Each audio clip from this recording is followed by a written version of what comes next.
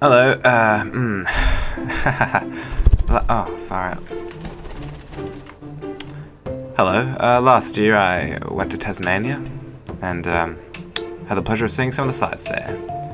And this is one particular, I'm showing you the best of the best. I was walking down the street and I saw some lovely doors. So here's number 40. A very nice door. You've got the red, I think that's red, against with the bronze, against that sort of beige wall. You know, that beige looks kind of contemporary, whereas the door is kind of old-timey. That's nice. You know, I think that's a nice little contrast that they got going on. Nice garden, you know, lavender. Number 32. Possibly my favourite. You know, it's got a little bit of the rustic. You know, you got the rustic next to the... They're not rustic. That's what I like about it. I like the way that the garden is sort of growing in between the stones there. The pavement is really coming alive. The main thing that I liked about all these doors is the fact that there were all these crazy doors. You know, and it's kind of like these doors belonged. Coasters. They should make coasters with the doors. Because all the doors, you know, the theme is doors, but the coasters have all got different doors. And so you want to see the different doors, and so you want to change places where you've got the coasters. And by changing the places where you're sitting to get a new door, you're also changing the dynamic of the room, and hence, you know, sort of livening up the conversation potentially. Which I think is the whole point of coasters, really, of having the variable coasters. Once again, we've got the lavender going on here. I mean, I love this. Look at that growing business there. Got a handrail in case you're disabled. I don't really know how that's going to help because we've got stairs anyway. Yeah, I mean, you know, this door. This looks like it shouldn't be in the middle of in the middle of Hobart. This looks like it belongs in the country, really. Those sort of acid wash jeans. Washed up, you know, fence. Number 22. See, it's completely different again. I mean, obviously, there's a bit of time. You know, there were some doors in between here which weren't particularly good.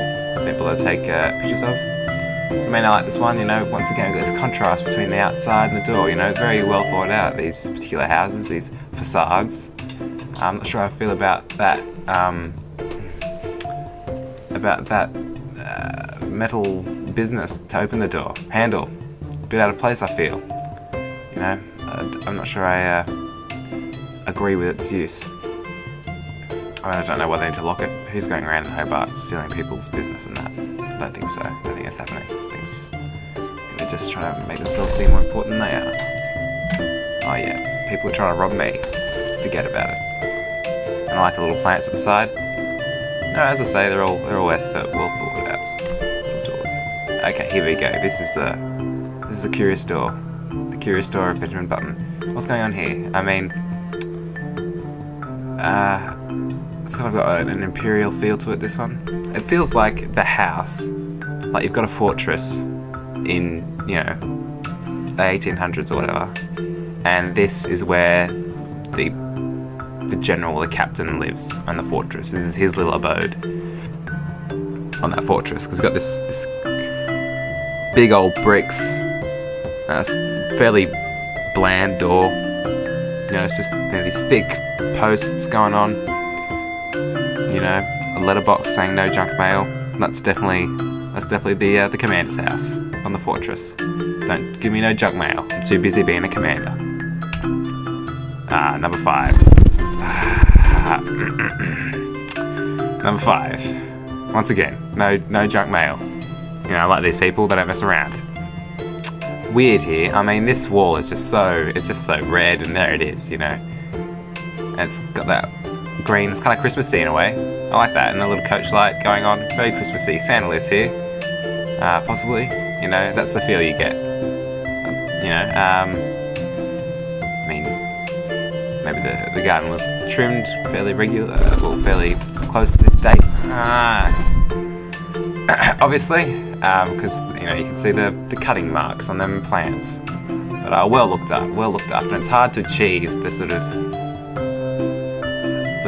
randomness about the gardens. And the gardens have a sort of chaotic nature about them, but it's obviously, you know, been hard to make that artificially, I guess. But that was pretty much all the doors. That was my favourite doors. That was the best part about being in Tasmania, seeing them doors. If I can't remember the name of the street, so I can't tell you where it was. But if you're in Tasmania, you've got to check out these doors. Put them on coasters. Send them on postcards. That's what they'll have. They'll have postcards. So you could have that little post, and then, you know, stick that over the window. A little thing that says, oh, probably postage stamp. Really? No, they put the postage stamp on the other side. Never mind. Yeah, there you go. Some 5 great. I think 5. 1, 2, 3, 4, 5, 6. 6 doors. 6 doors from Tasmania. What else could you possibly ask for? And if anyone's wondering what the hell that fluttering sound is, it's my Budriga Kepa, or Kapora Gabora, I think that's how it's pronounced, for long, Kepa for short, flying around the place, getting in my face, just being a budgie, just being a bird, flapping around.